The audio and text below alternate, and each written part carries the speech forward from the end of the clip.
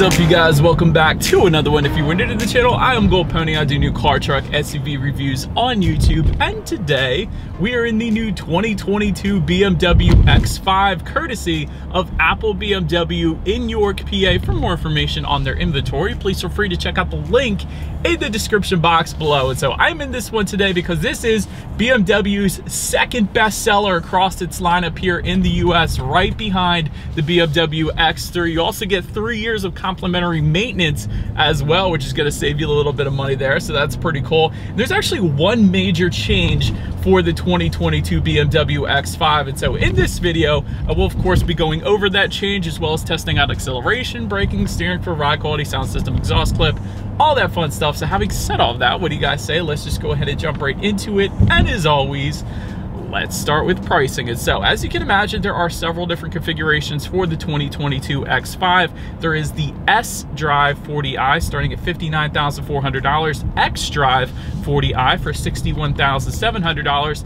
M50i, which actually is the one we have today, starting at $82,800, and lastly the X5M starting at $105,900. And there actually was one of those in the showroom, so I was able to get some of those shots for you guys throughout this video as well. But as you can imagine, with all of those trim levels, of course, there are a few different engine configurations coming with the X5. First one is going to belong to those 40i trim levels. That's going to be a 3-liter twin power turbocharged inline 6-cylinder, putting out 335 horsepower, 331 pound-feet of torque, sent to rear wheels or all wheels. That's actually the difference between S-Drive being the rear-wheel drive configuration and X-Drive being the all-wheel drive configuration, but power sent to the ground through an 8-speed automatic with paddle shifters and launch control. That's pretty crazy. I like that. But anyway, 0 to 60 time coming in at approximately 5.3 seconds. Very impressive for that engine setup. MPG numbers coming in at 21 in the city, 26 highway for the rear-wheel drive, 21 city, 25 then on the highway for the all-wheel drive, taking premium unleaded fuel. But so then there is that next engine option belonging to the M50i that we have here today, being a 4.4-liter twin power turbocharged V8, putting out 523 horsepower, 553 pound-feet of torque, sent to all wheels through an 8-speed automatic with paddle shifters and launch control once again. 0 to 60 time coming in at approximately 4.1 seconds. You guys know we're going to test that out a little bit here, but MPG numbers coming in at 16 in the city, 22 on the highway, premium fuel yet again. But then lastly, there is the X5M. That one actually powered by the same engine that we have today, but bumping the numbers up to 600 horsepower, 553 pound-feet of torque, sent to all wheels through an 8-speed automatic, like I've been saying. 0 to 60 time 3.8 seconds, top speed 177 miles per hour, MPG numbers 13 in the city, 18 then on the highway. And so before we do any kind of fun paddle shifter or acceleration test here in our X5, did want to mention to you guys the drive modes. There's actually buttons located just to the left of the shifter. They will include Eco, Pro, Comfort, and Sport, adjusting things like the shift points, throttle response, steering sensitivity, suspension settings, all-wheel drive system engagement, and the exhaust note actually as well. And we're going to do that exhaust clip, so hang around because you're going to want to hear that. But anyways, now having got all of that out of the way, what do you guys say? Let's go ahead and find a straightaway. Let's put the paddle shifters here to the test. I think they're going to be excellent. They always have been at BMW. Let's just see how quickly they are going to react for us here. Downshifting, second gear, first gear. Let's kick it. I love that sound. Oh my gosh. They're dang quick. I knew they were gonna be. BMW always kills it with their paddle shifters. It's instant freaking taneous. It's wonderful. Like, what I'm trying to say is it doesn't get much better than BMW's paddle shifters. And I tested quite a lot of cars, from Audis to Maseratis, all that fun stuff. So dang, the sun is blinding me right now. But yeah, the paddle shifters are definitely quite good. Let's see if I can, there we go. Anyways, now that we've gotten that out of the way, what do you guys say? Let's get back full control to the X5 here. Actually put the shifter back into the left. That gives you full manual shiftment for the paddle shifters. But to give back that control to the X5, just slide the shifter back into the right basically. And then X5 yet again has full control. And let's put this thing to the test yet again. And let's see how quickly we can get this one here up to speed. All right, you guys, we do have a slight uphill climb here, but 3, 2, 1.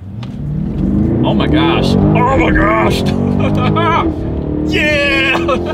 Oh man, this thing is fun. You know what the best part is? It is 36 degrees out right now here in Pennsylvania, and there was no slippage whatsoever because we have the all-wheel drive configuration. That's the best part, you guys. Typically, you get that kind of power in rear-wheel drive sports cars, and weather like this here in PA, you slip, you slide, you go off the road, you do crazy things, you drift. But with an all-wheel drive configuration, you're planted to the ground 100%, and there's none of that. It's instant acceleration. It's wonderful. Anyways, to go along with that acceleration, as always, braking is equally important. So as you can imagine, four-wheel ventilated disc brakes do come standard across the board. You actually get M Sport brakes with either blue or red calipers.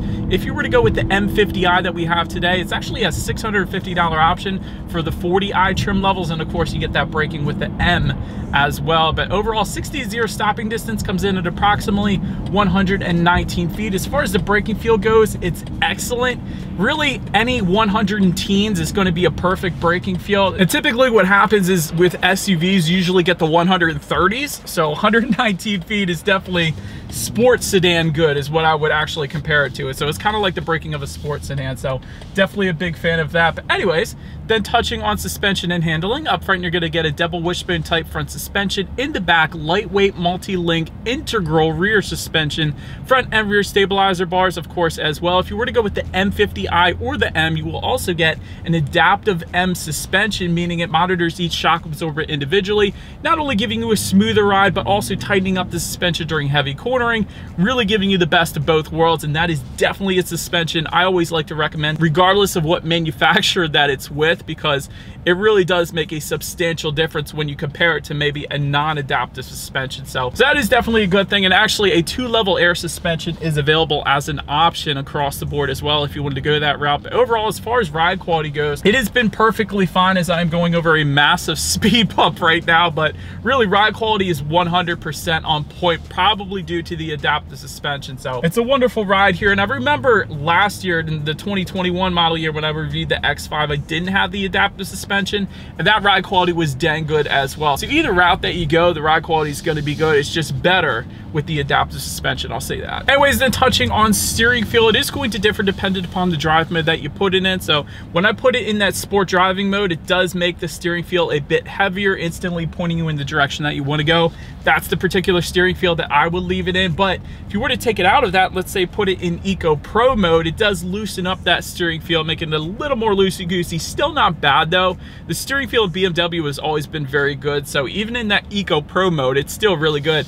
And to add to that, the 10-2 grips on really any BMW M Sport package or M50i or M, they are thick. They are definitely the thickest grips out there with any manufacturer right now. So I love that. It gives me a better feeling of being in control. It's a better feel to my hands particularly. I don't know if it's the same for everyone else, but I love the grips on this thing. Definitely gives me a better feeling of being in control. As far as cabin noise goes, that's been 100% on point as well. I actually have the air on. I should probably turn that down, but that's really the only noise I'm hearing right now. That and the exhaust note, which is amazing on this thing. But cabin noise, it's a very serene cabin, so I'm definitely a fan of that.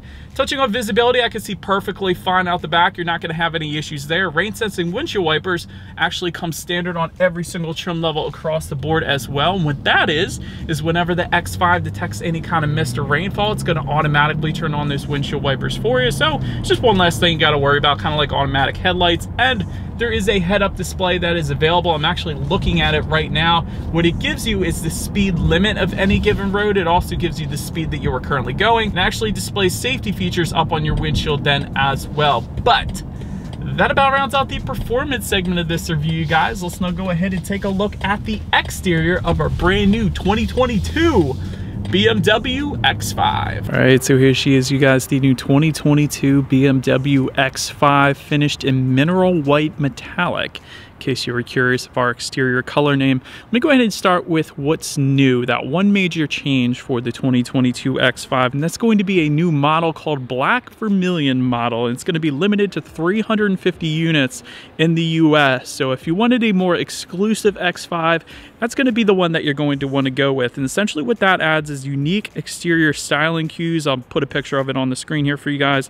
Merino black leather with red stitching, a glass shift knob, suede headliner leather colored dashboard, Harman Kardon sound system, just to name a few. And essentially, it does look like the perfect vehicle for a vampire. So if that's you, BMW has got you covered. But now that we have that out of the way, let's go ahead and start up front on the X5 here. Active kidney front grille with satin aluminum surrounds or gloss black surrounds, depending upon which configuration that you go with. Active kidney, meaning those grille shutters will open and close dependent upon the engine cooling that is needed at any given time. That's essentially what that means. Down to the corners there, you guys can see there's some front air curtains helping direct air around the wheel and tire combination, so a little better aerodynamics there.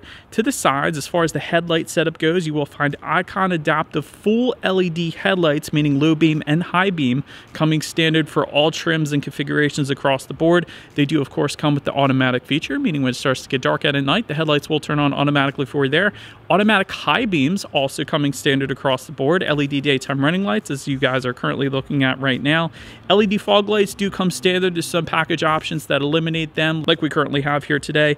LED laser light technology coming with the X5M, and it's available for the 40i and M50i trim levels as well. Essentially what that is the very brightest illumination allowed by law by BMW. So if you do a lot of night driving, that may be something you may want to consider. But also that unique front fascia that we have today, it's going to be specific to the M Sport package for the 40i trims, and it's also kind of comes standard then on the M50i that we have and the X5M as well. But that pretty much rounds out the front end of the X5. Let's now go ahead and make our way to the side of this one. All right, so now since we are around to the side of this one, satin aluminum or gloss black roof rails coming standard across the board. Rear privacy glass coming standard as well, and then once again satin aluminum or gloss black. Window surrounds, again dependent upon the configuration that you go with. Functional air vents found on the front fenders. I love that accent, and I like that they're not fake as well. They're actually functional. They assist with aerodynamics there. Power adjustable side mirrors coming standard. They will be heated as well with LED integrated turn signals for all trim levels, and they will actually be power folding as well. That's a standard feature there. A lot of times with other luxury manufacturers, that's an option, but with X5, that comes standard, so I like that. Black side skirts is going to be the standard configuration for the 40i trims, but there are body colored side skirts for the M50i, of course the M as well, and the M Sport package for the 40i trim. So that, of course, is what you're looking at right now, and a much better look in my personal opinion. I always like body colored side skirts, but that's just me. But anyways, taking a look down at the wheel configuration, 19-inch V-spoke alloys coming standard, 20-inch alloys for the M Sport package and the M50i, and then 21-inch alloys for the X5M, and there are plenty of different optional wheel configurations if you wanted to go that route as well. But that pretty much rounds out the side of this one. Let's now go ahead and make our way to the back. All right, and so now since we are around back, body colored shark fin antenna located all the way to the top there. Just below that, rear spoiler with an integrated brake light. Just below that, rear window wiper. LED tail lights, you guys can see those on right now. They look dang good, coming standard for all trim levels across the board. You of course do have some LED license plate lighting. You don't always get that. I know it's a dumb feature to mention, but usually you get halogen license plate lighting, so I like that they're LEDs here on the X5. And just below it all, you guys will find perhaps my very favorite exhaust configuration out there right now, integrated into the rear bumper. That's why it's my favorite. But integrated dual exhaust outlets, and you actually get quad tips with the X5M, but otherwise they will be located within those dual exhaust outlets in a satin finish. So having said that, I do believe you guys know what we have to do next. As always, here is that exhaust clip.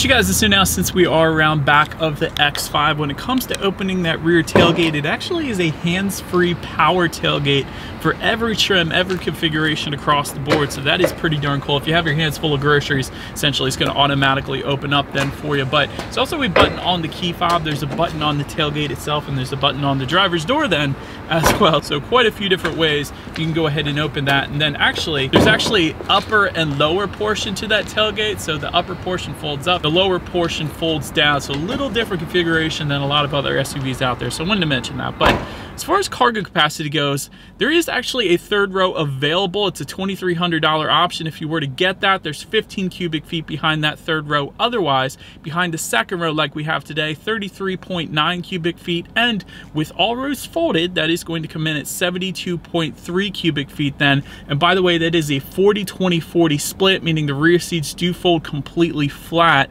which I personally love. I think that's pretty cool. But there is a rear cargo cover that comes standard back there. There are 2 LED cargo lights. A lot of times you get halogen bulbs back there, so I like the LEDs in the cargo area. There is velour carpeting that comes standard. That's actually the first thing I always notice when I open up the X5. It's just such a nice feel to the cargo area, and I'm always just a big fan of that. But there's also grocery bag hooks back there. You have tie-down anchors, and another interesting thing about the X5 is there is a spare tire located within the cargo floor, but to actually open up that cargo floor, it uses a hydraulic system, so you don't actually have to hold it up. It automatically opens up for you, just like the hood does. So that's pretty cool. I like that they put a hydraulic system back there. It's the little things. But anyways, then making our way to the rear legroom, 31.2 inches if you were to go with the third row, which it might be actually good for a small child, so that's not bad number for a third row legroom. But as far as that second row legroom goes, that comes in at 37.4 inches. So for reference, I'm an even 6 feet tall. This is how much space I have back there. There is a rear center armrest with cup holders that comes standard, and within that rear center armrest, there's actually kind of some space for a tablet possibly as well, or a little bit of storage, whatever you want to use it for. Rear ventilation does come standard. There are rear window sunshades available for $250 if you wanted to go that route. 4-zone climate control coming with the executive and premium packages for the 40i trims, and also standard on the M50i that we have today, and the M, of course, as well. Rear heated seats then are going to be optional. We do have them as well, so you could spoil the rear passengers a little bit. And if you were looking for the phone charging ports, this is kind of interesting. They're not located anywhere near the rear ventilation. They're actually located on the back side of the front seat. So little different placement than I'm used to personally, and basically all the other SUVs that I test. So did want to mention that placement as well. But so then now making our way to the front seats, 16-way power adjustable front seats do come standard with 4-way power lumbar and 2-way power side bolsters as well. I love the side bolster adjustments. One of my favorite parts about basically all BMWs, they always do that. Heated front seats coming standard, Sensitech upholstery coming standard, leather seating is going to be optional on the 40i, coming standard though on the M50i and the M. 20-way multi-contour front seats coming with the M50i and the M. Also ventilated front seats coming with those 2 trims, and the ventilated seats are optional then on the 40i. Massaging front seats, there's actually a luxury seating package that gives you those massaging front seats. It goes for around $1,600, but that's pretty cool if you're into that as well. But overall, because of all the adjustments that you can do with these seats, the seats are definitely plenty comfortable. No issues with taking a long road trip to Ocean City, Maryland. I really want to go. It's 37 degrees right now, so it's a little cold for Ocean City right now. But anyways, taking a look at the steering wheel, it is tilt and telescoping. It is power adjustable, leather wrapped coming standard, and you can get a heated steering wheel for an additional $250 if you wanted to go that route. Then making our way to the startup, let me start by showing you guys the key here. Since we have the M50i, we do have those M Sport colors on the side, but essentially all of your buttons are located on one side of the key, being lock, unlock, and the button to pop the rear tailgate. The lock button is going to be the BMW logo, in case you were not familiar with BMW keys, so that's pretty cool. But it's actually a remote start that is going to be available, and there is a digital key that comes standard, and we actually do have it in here, so I'm going to show that to you guys real quick. So essentially what that's for is if your key fob dies, you have the digital key, so you can still actually start this one up and all that without having to call a tow truck, so that's pretty cool. But a push button start does come standard across the board, so all I'm going to do here is simply put my foot on the brake and press that silver engine start button located just to the left of the shifter. And so once started up, 12.3-inch digital gauge cluster. It's an amazing digital gauge cluster. It adjusts the colors depending upon which drive mode that you put it in. If you put it in sport, you're going to get a lot of red and black hues. If you put it in Eco Pro, you're going to get a lot of blue hues, and then the comfort mode is going to give you some orange. And in case you guys are wondering about the lines located in the middle, it's kind of like a navigation kind of setup showing the streets located within the middle portion of the digital gauges. Gives you your outside temperature, how many miles you have left until you hit empty, all of the information you could possibly want up there. So very nice digital gauge cluster here for the X5. Then touching on overall interior quality, there is a panoramic moonroof that comes standard. Every single configuration is going to get that, so that's pretty cool. But one of the cool things is there's an executive package that gives you a Sky Lounge LED roof. So essentially it's like little LED lighting within the moonroof that is going to illuminate at night, and it's going to make it look so stinking cool. So I'm putting a picture on the screen there for you guys. But anthracite headliner does come standard, and that's what we have today. LED interior lighting also coming standard. Universal garage door opener for up to 3 different garage doors found at the bottom portion of that rear view mirror there. Multicolor ambient lighting, one of my favorite features in BMW. They definitely do ambient lighting very well. Glass controls can be had with the executive package, although we don't have it today, so I can't show it to you guys. But overall, when it comes to interior quality, BMW always kills it. For example, if you look above the passenger side glove box, you not only have authentic carbon fiber. I very rarely can say that. There's so many vehicles that use plastic that looks like carbon fiber, but this actually is authentic. You have the ambient lighting, you have the contrast stitching just above that as well. Tons of soft touch material. The armrests for my elbows were very comfortable as well. So overall, interior quality is amazing. Just in front of the shifter, you have a 12-volt power outlet, USB charging port, dual cup holders, and a little bit of storage. And of course, a wireless phone charger as well. You do have an electromechanical parking brake just behind the shifter, surrounded by carbon fiber and ambient lighting. Once again, BMW killing it with that. And within the center armrest, you actually have a phone charging port and a decent amount of storage there. But overall, like I said, interior quality is definitely very, very nice. Then, taking a look at the infotainment screen, of course, you have a 12.3-inch color touchscreen display to match the 12.3-inch digital gauge cluster. It makes sense, right?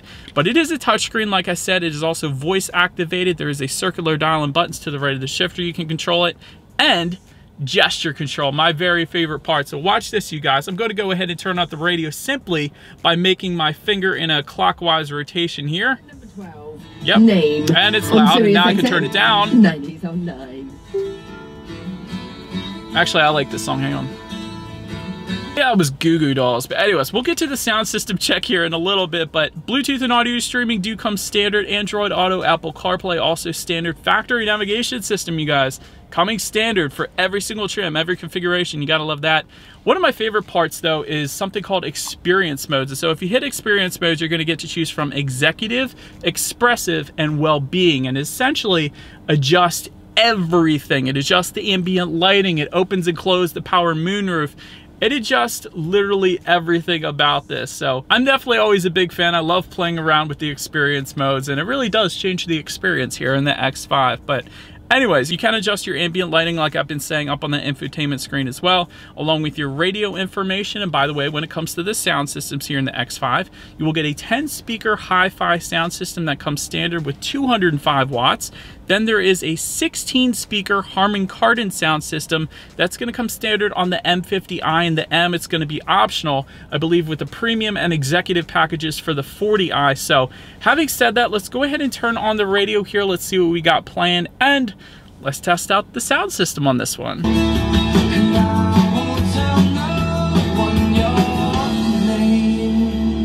Goo Goo Dolls is so freaking good. I miss listening to them. They're really good band. But anyways, that sound system was amazing, quite honestly. Maybe it was a little bit of me digging the song, but also the sound system, plenty of bass. Clarity was 100% on point, as you would expect with that many speakers, but brilliant sound system here for the X5. Last thing I want to mention to you guys on that screen is when you do put the X5, of course, in reverse, you will find a rear view camera coming standard across the board. But not only that, you do get a surround view monitor or 360-degree camera that is optional, that's available. That's what we're looking at right now. So that, as always, is going to lead us into safety. And so front side curtain airbags do come standard. In the back, you're going to get latch, aka lower anchors and tethers for children for the rear car seats, rear child door locks, tire pressure monitoring system, but also coming standard for all trim levels, being a frontal collision warning system, active blind spot detection, lane departure warning, speed limit recognition, and front and rear parking sensors as well. There is also a parking assistance package that goes for $800, and there's also a driving assistance professional package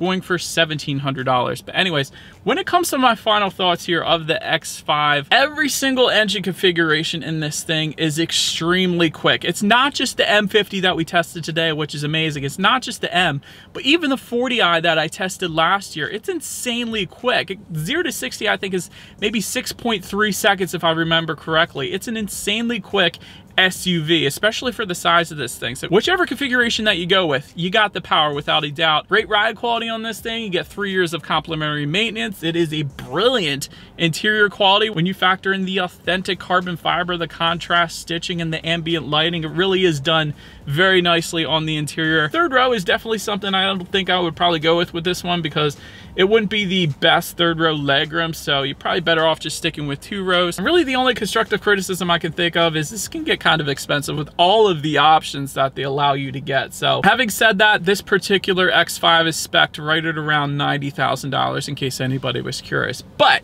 let me know what you guys think of the X5 in the comments section below. That is about it for this one, you guys. Thank you so much for watching. Feel free to follow me on social media at the bottom of the screen if you want to see what's coming next on the channel before it actually gets to YouTube. Be sure to hit the subscribe and the bell notification button if you're into new car reviews. That is what we do here on this channel after all. Do appreciate you guys watching more than you know, and I will see you guys all in the next video. Stay gold. I'm gonna listen to Goo Goo Dolls some more.